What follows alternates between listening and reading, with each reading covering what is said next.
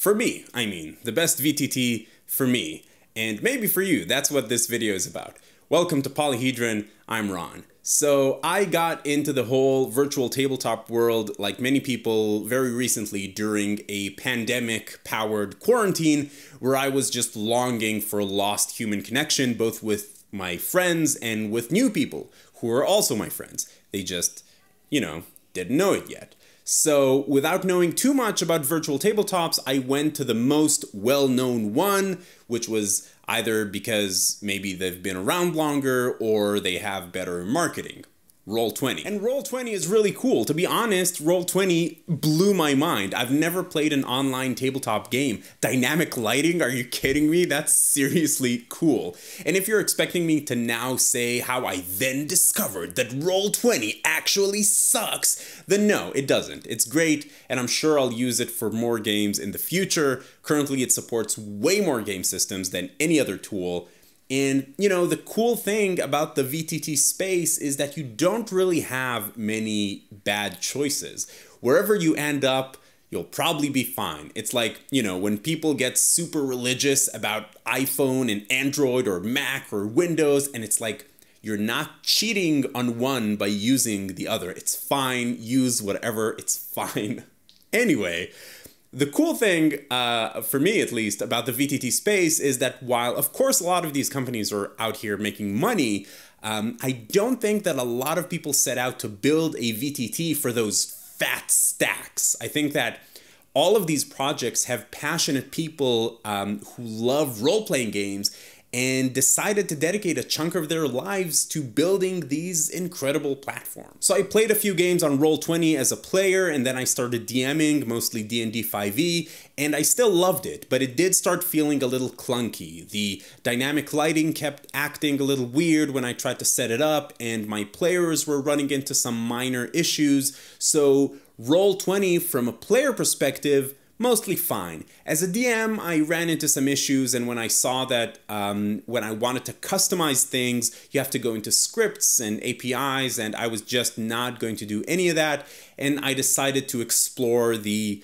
vast world of virtual tabletops, and I went down a rabbit hole of games and research and Reddit and money. So first I looked at Fantasy Grounds, which is robust and amazing, and I watched Matt Colville's hour-long video on it, and I will watch that man talk about anything for however long because I just want to touch his beard. But Fantasy Ground was a no-go almost immediately for me. Learning curve was way too steep.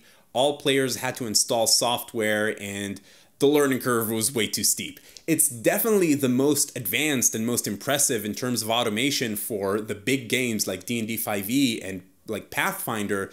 Not so great for other systems. I did play a few games there as well, and I was deeply impressed. Roll20 all of a sudden looked terrible in comparison, but I found myself going back to Roll20 because it was just easier, and it was easier to get other people to play it, and it was easier to find a group. So anyway, after doing a bunch of research and playing a bunch of games on several of these different platforms, I found Roll20 to be the easiest to get up and running with, but it started, I don't know, like bursting at the seams a little bit when I tried to customize it, and it was a little clunky from a DM perspective. Still very manageable and still a very impressive piece of software. Fantasy Grounds just seemed to me like, it's amazing, but I don't think I'm the target audience for it. I think that it's for way more advanced players. It's important to me that when I play a tabletop game, even if I'm playing it online and I'm using all the bells and whistles that make it awesome online, like dynamic lighting and maps, I still want to feel like I'm playing a tabletop game. And with Fantasy Grounds, it started like there was so much other things that I had to learn and set up around it that it started feeling more like I'm playing a video game, which is, not necessarily a bad thing. It just wasn't for me. And also it was a no-go to get other people to install a piece of software on their computers for them to log in. And by the way, even though I am advocating for Foundry in this video, it's not that as a DM on Foundry, you don't have to do anything. You still have to do some work, and it can take time. I just found that piece of it more fun to do on Foundry and more intuitive And I really enjoyed all the setup that I did on Foundry, which I didn't on Fantasy Grounds. So, personal preference. As I said earlier, you'll probably be fine wherever you land. Anyway, down the rabbit hole, I continued going, and eventually I got to Foundry, which, as far as I know, the core software is developed by one guy, which blows my mind. And at first glance, Foundry has a lot of the same features as Roll20, the same automation, but I just found the Foundry interface easier to use, more intuitive. And after one time playing around with it, I felt proficient. I felt like I could do whatever I wanted with this. But still, it's $50, and then you can either host the software locally on your computer, or you can pay a little extra to have it hosted for you. And for players, it's as easy as logging in from their browser, just like Roll20. But I wasn't ready to take the plunge just yet, and then I discovered two things. One, the community around Foundry. I mean, Roll20, Fantasy Grounds, Astral, all of these have great communities around them.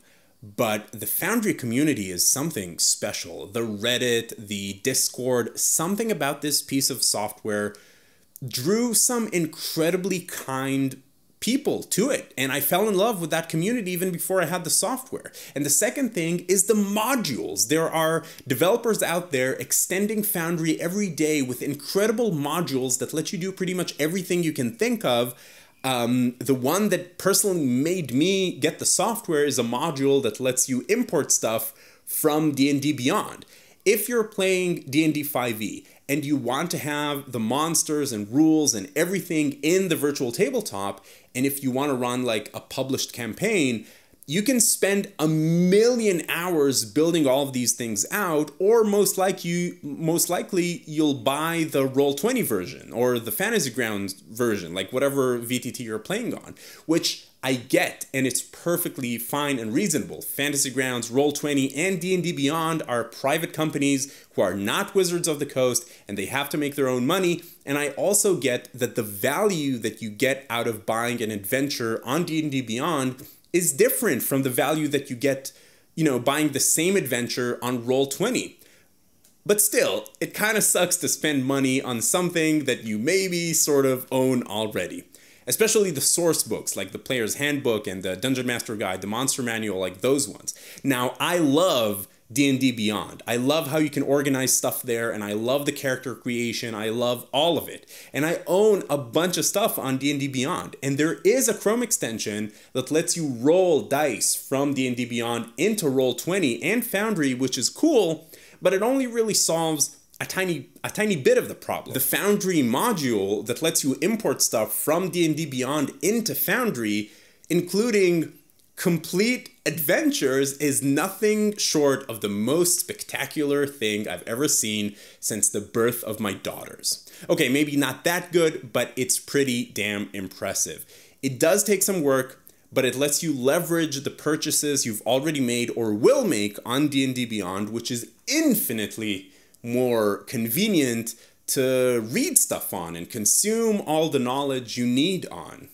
I really like D&D Beyond. Anyway, now after having run a few games on Foundry, I can also say that it's just a much better experience. The dynamic lighting looks better, the setup is pretty easy, the tools for running combat are streamlined. Let me tell you this. It's not that it took me less time to get up and running with Foundry, and it's not even that it's cheaper.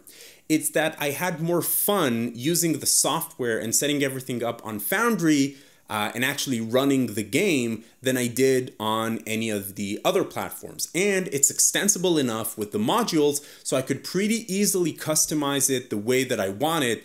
And I found just an amazing, active, and kind community around it. As for playing other games on it, like Blades in the Dark or Ironsworn, we'll see how it goes. Maybe I'll use Roll20 for those because, as we said, it's fine to use the best tool for the job. By the way, I did just check, and Foundry actually does support Blades in the Dark.